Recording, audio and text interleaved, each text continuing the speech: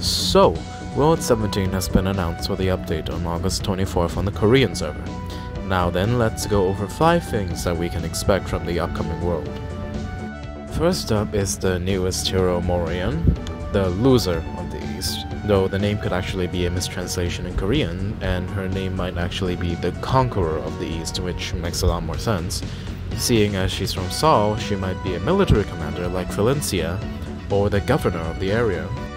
Secondly, World 17 will likely take place in Seoul, the area in Demon World to the east, as the director has confirmed that Seoul will appear in full during the Korean Guardian Tales conference, and he has also added the fun fact that Seoul has the biggest military in all of Demon World.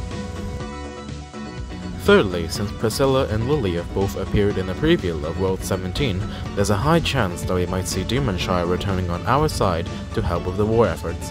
There's even a chance that Cloud might be returning in one way or another as well. Fourthly, in the preview, there was a giant egg spotted on top of a flower with red vines. This flower looks very similar to the ones related to Lorelei, so this could be connected with the ultimate Labus that she mentioned in World 16 as well.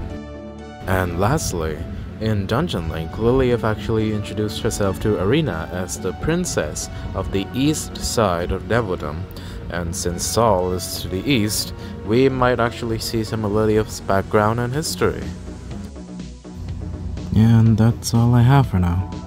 This video's gonna be the first one that I actually narrate in, so it's sort of a voice review if you haven't ever actually watched one of my streams. Now that aside, thanks for watching, and I'll see you very soon.